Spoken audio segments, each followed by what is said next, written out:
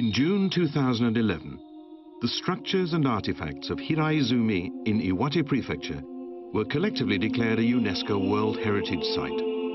The jewel in this crown is the Buddhist temple Chusonji. Its gleaming golden Konjikido worship hall was one of Japan's first official national treasures. The Chusonji complex encompasses many buildings and examples of arts and crafts from nearly 1,000 years ago.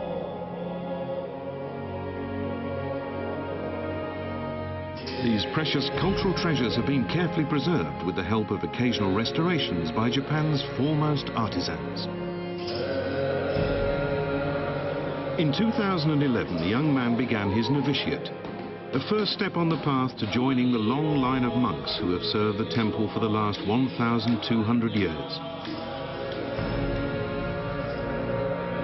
On this edition of Begin Japanology, our theme is the Buddhist temple Chusonji. We explore the treasures that have recently earned Chusonji recognition as a UNESCO World Heritage Site and meet the people who preserve the temple's long-standing traditions. Hello and welcome to Begin Japanology. I'm Peter Barakan. I'm in Chusonji, which is a Buddhist temple in the town of Hiraizumi in Iwate Prefecture. And this part of the approach to the temple is called Tsukimizaka, or Moon Viewing Hill, and it's lined with 350-year-old Japanese cedar trees. You really get a feel for the passage of time walking up here. As you can see, there's quite a lot of tourists around, even though it's a weekday today, and I'm sure part of that, at least, is due to the recent UNESCO listing. Iwate Prefecture suffered massive damage in the earthquake and tsunami that struck the northeastern part of Japan this March, and the news that Hiraizumi had been recognized as a UNESCO World Heritage Site did a lot to raise the spirits of the people who are trying to get this region back on its feet. Let's start off with a look at what it is that makes Chusonji quite so special. The town of Hiraizumi in Iwate Prefecture has a beautiful bucolic setting.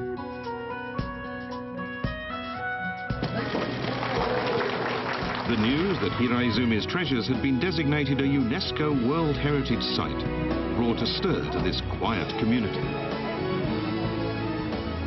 I'm eager to welcome a lot of tourists. I hope this will help tourism to bounce back all around Tohoku. Hiraizumi was the stronghold of 3 generations of the northern Fujiwara clan: Kiyohira, Motohira, and Hidehira. They held sway in northeast Japan, an area now known as Tohoku, for most of the 12th century. Under their guidance, a temple complex was built that eclipsed even the magnificence of Kyoto, in a big city with a population of around 100,000. It is the temples and gardens built by the Fujiwaras that have won recognition as a UNESCO World Heritage Site.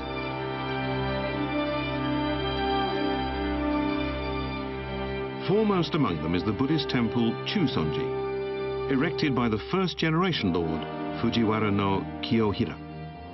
It consists of the main temple and 17 affiliated sub-temples. The history of Chusonji can be traced back to its founding in the 9th century by Ennin, a high priest of the Tendai school of Buddhism. At the start of the 12th century, under the rule of Kiyohira, 40 pagodas, worship halls, and other structures were built to transform it into a leading Buddhist temple. In those days, there was incessant warfare between powerful clans in northern Japan. Families were often divided as relatives fought and killed each other. Kiyohira brought an end to this period of turmoil. Then he established Chusonji as a place to pray for those who had fallen in battle, friend or foe. His wish was that they would all enter the Pure Land. The Pure Land is a Buddhist paradise, free of all worldly desires and defilement. The ultimate expression of that concept is Konjikido. This hall is situated inside an outer structure that offers protection from the elements. Konjikido was built in the year 1124. It's a small square worship hall, 5.5 meters per side. The walls, the ceiling, the columns, everything is covered in gold leaf. This glimmering vision is said to represent the Pure Land.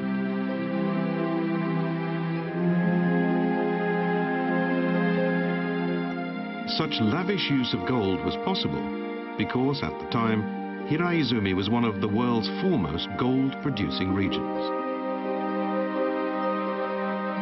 In the center of Konjikido is a representation of Amida Buddha, who leads souls to the Pure Land. This wooden statue is a complex assembly of pieces of carved cypress. It's notable for its graceful lines and the tranquil contentment of the Buddha's expression. Amida Buddha is surrounded by bodhisattvas and Buddhist guardian deities. The dais for the Buddhist statues contains the remains of the 3 Fujiwara lords.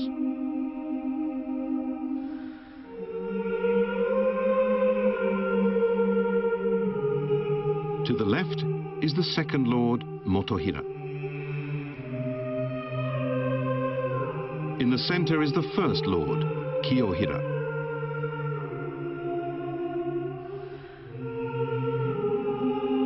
And on the right is the third lord, Hidehira.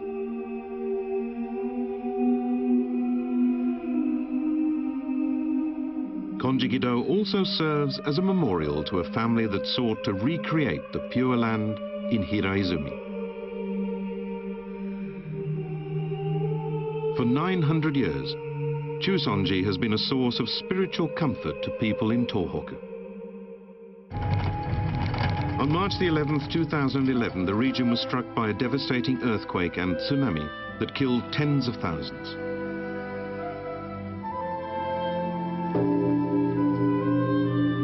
Chusonji largely escaped damage, and the temple soon got involved in sending relief supplies to disaster-hit areas, as well as conducting memorial services for people who had died.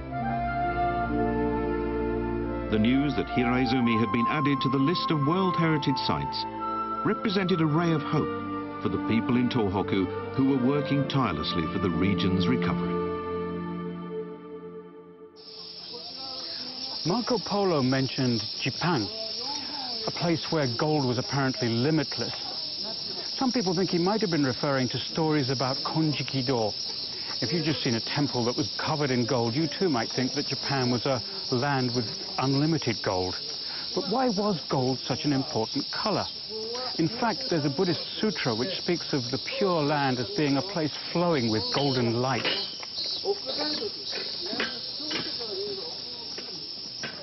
The name Chusonji sounds like a single temple, but in fact that's not the case. There are many temple halls within the precinct here, as you can see from this illustration, and the famous Konjikido here is just one of them.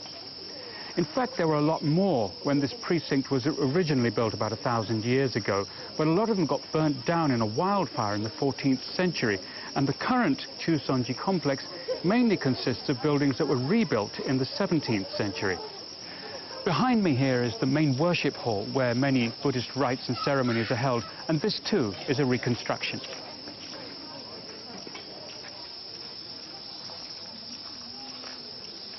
Although many structures were lost to fire, numerous works of Buddhist art from the 12th century have miraculously survived. Next we'll take a look at the elaborate aesthetics of ancient Japan. Konjikido is Japan's greatest showcase of the most refined decorative arts from the 12th century. Each dais in Konjikido features metalwork in the shape of peacocks, birds believed to dwell in the Pure Land.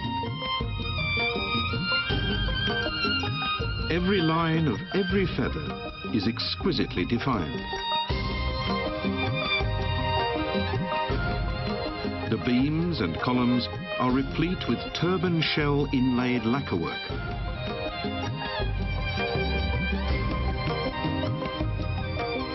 Every inch of the temple's interior gleams.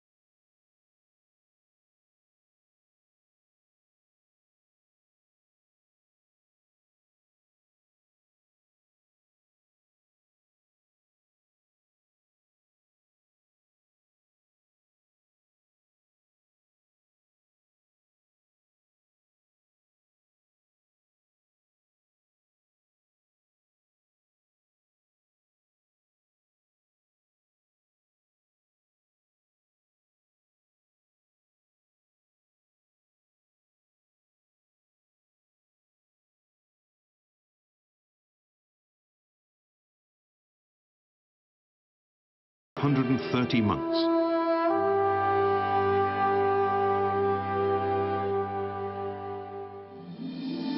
This is called Buddhist Paradise with Golden Pagoda.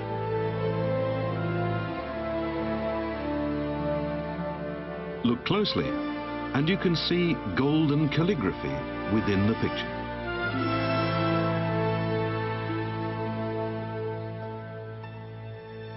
It's the text of an entire volume of sutras. Every element of the picture, right down to the roof tiles, is composed exclusively of written words.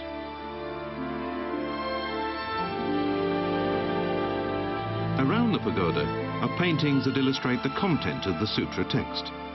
This astonishingly detailed work reflects profound devotion to the teachings of Buddhism.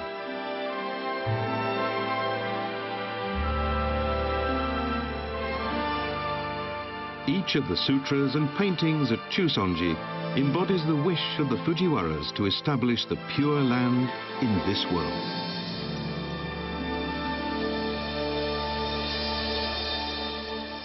I can't say I'm a great fan of the lavish use of gold, but the Konjiki-do is surprisingly tasteful in the way it's decorated. It's kind of like a work of art with the proportions of a small building. So it's only understandable that another building would be constructed to house it. And this construction here is the old wooden hall, which was built in the 15th century and for 500 years housed and protected the Konjiki-do.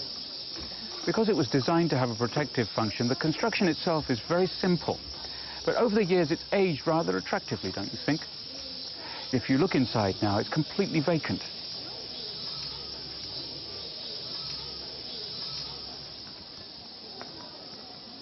And over here behind me is the new enclosure hall, which is made of ferro-concrete and currently houses the Konjiki-do.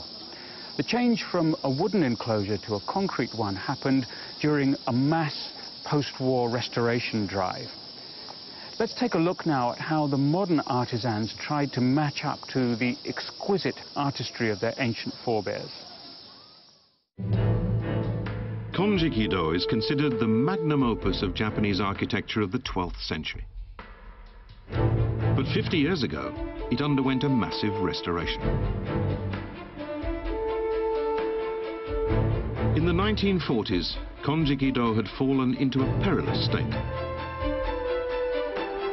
Hiraizumi had been struck by a series of powerful typhoons. The strong winds felled trees that toppled directly onto Konjiki-do. And massive beams of the old wooden enclosing hall collapsed onto the roof of Konjiki-do. Inside, 90% of the original gold leaf of the ceiling and walls had flaked off, and the columns were riddled with cracks. The temple lacked the resources to restore it.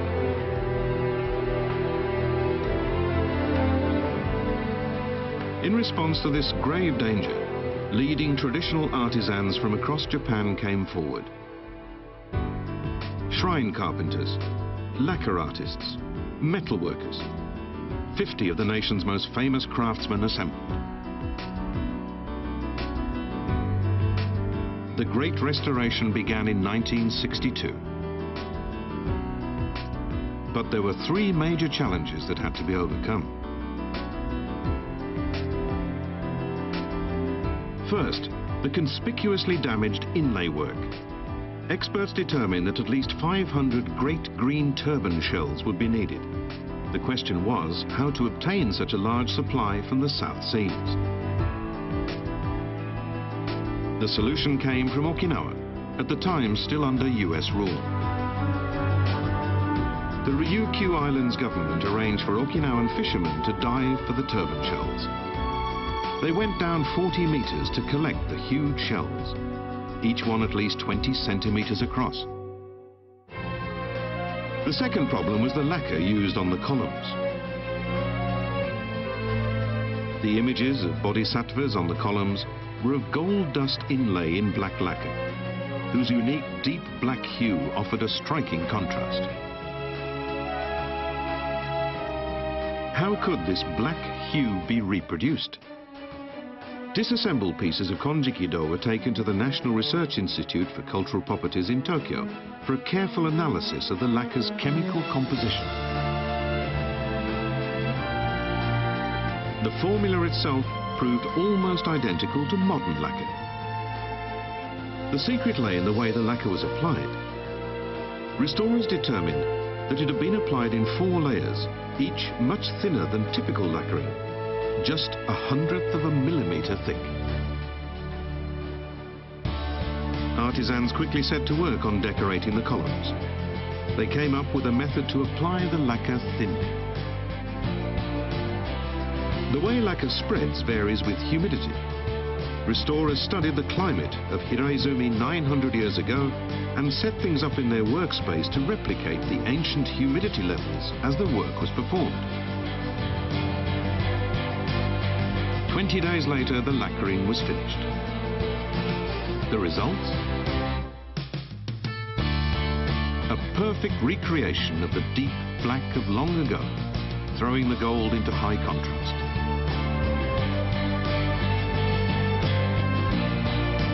The third challenge was the gold leaf covering the entire interior of the hall. The gold leaf used in Chusonji was strangely pale.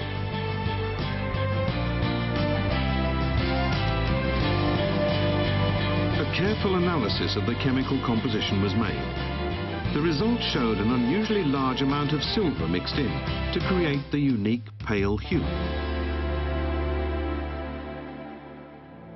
Matching gold leaf was immediately produced.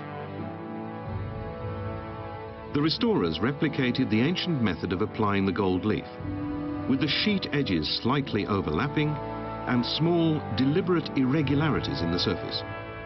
30,000 sheets of gold leaf were used, and the work took 8 months. Once the gold leaf had been applied, the pale cast of the gold and the bumps on the surface reflected the light to produce a sensational shimmer.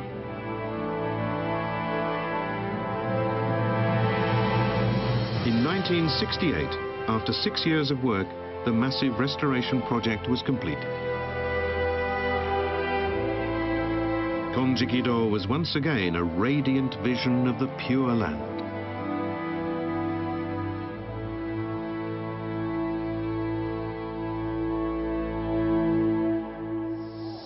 Seeing all of that really gives you an appreciation for the amazing quality of the handiwork of those artisans 1,000 years ago. Apparently, many of those artifacts are almost impossible to replicate these days. And with this new enclosure hall here now, the treasures of Chusonji are said to be safe for another 1,000 years without any further need of restoration. Many people have been involved in maintaining the traditions of Chusonji, but most important are the monks. And next we're going to take a look at the journey of a young man embarking on his novitiate to become a monk at Chusonji. Chusonji boasts a 1,200-year history. Its Pure Land traditions have been maintained and passed on by each generation of the Buddhist clergy. The position of chief priest at each of the 17 sub-temples of Chusonji is hereditary. This is based on a belief that teachings can best be preserved and passed on through blood ties. Children born into these temple families undergo training for 21 years, starting at the age of 13. This year, Enryo Sasaki, age 13, will embark on his training.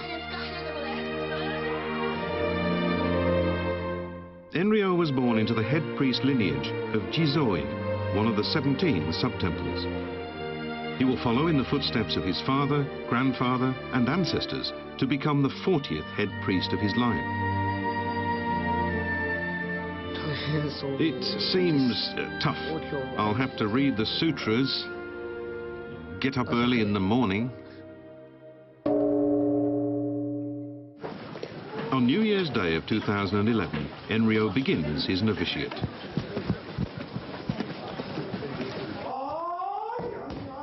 Monk training begins with 2 one-week sessions per year in winter and summer.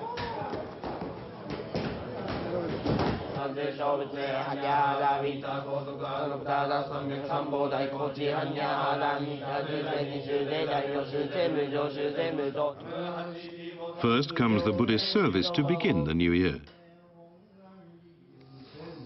Right off the bat, Enryo faces a 2-hour sutra recitation. Some of the sutras are ones he has never heard before, and he soon gets lost. Even though his father and grandfather had briefed him, everything is still very confusing.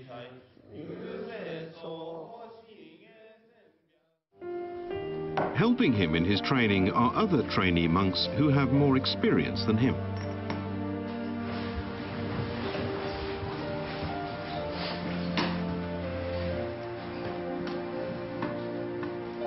Do it like this. Put it in one of the vessels and then put the lid on it. The arrangement of the implements on the altar and the ritual gestures are all taught by word of mouth. It takes 10 years just to learn how to set up for the service. Enryo is still a bewildered beginner, but the older novices look out for him. They will groom him as successor for the next 21 years. While in training, he shares a 20-square-meter room with 4 older novices. They're all committed to a lifelong path of being Chusonji monks. Living together builds strong ties that will help them to endure the rigors of the novitiate. The ties we build here will result in lifelong friendships, and together we will be serving as monks our whole lives. On the 3rd day of training, Enryo is assigned to beat out the rhythm on a hollow wooden temple block. He must sit on his knees for an hour and a half, continuously beating the block. It's an important task because it helps everyone to keep the rhythm of the sutra recitation.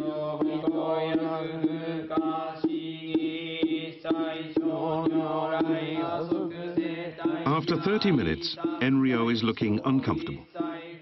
He's not used to sitting on his knees and his legs are going numb. But if he stops now, he will disrupt the rhythm of the recitation.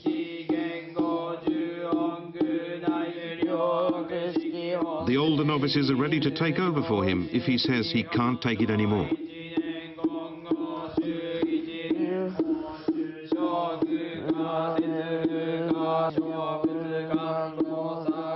Now the recitation is nearing its end.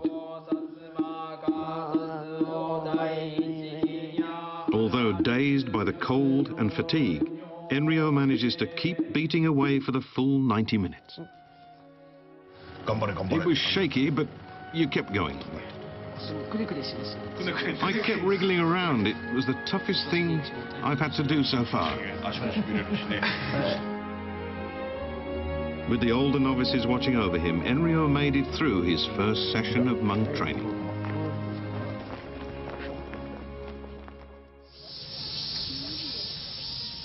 Seven months later,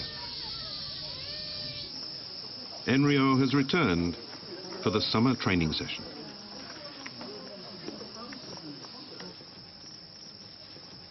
Immediately, he's given the task of making prayer slips, which will be given to all the temples in the Chusonji complex to wish for their peace and prosperity.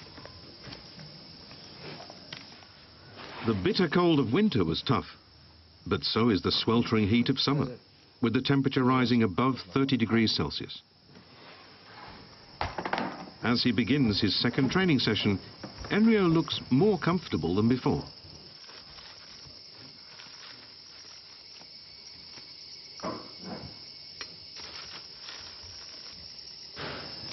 And having experienced the devastating earthquake in March, he feels differently about his training than he did before.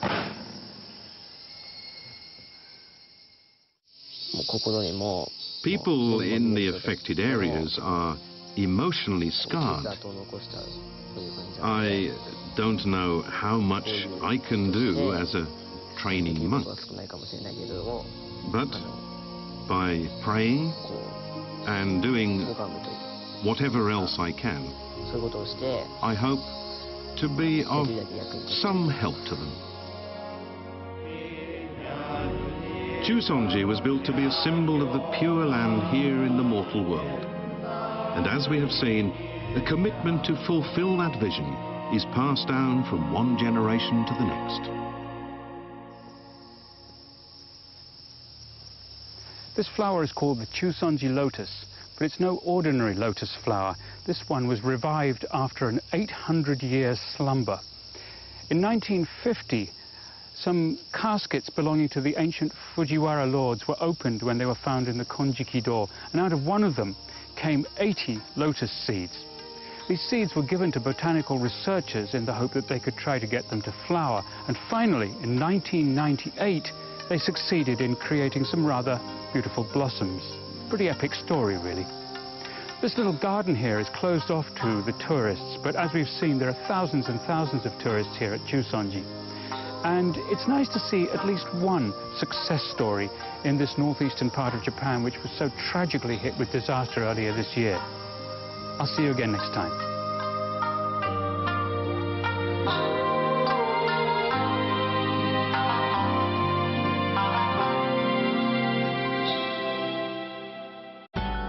Next time, fishing. 10 million people in Japan are said to enjoy fishing. We take a look at the typically Japanese features of fishing, including incredibly lifelike bait.